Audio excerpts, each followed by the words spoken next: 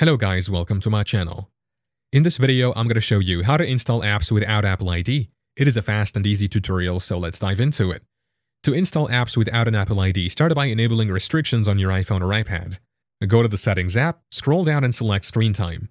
If you haven't set it up before, you'll need to do so briefly, but it won't affect your overall phone usage.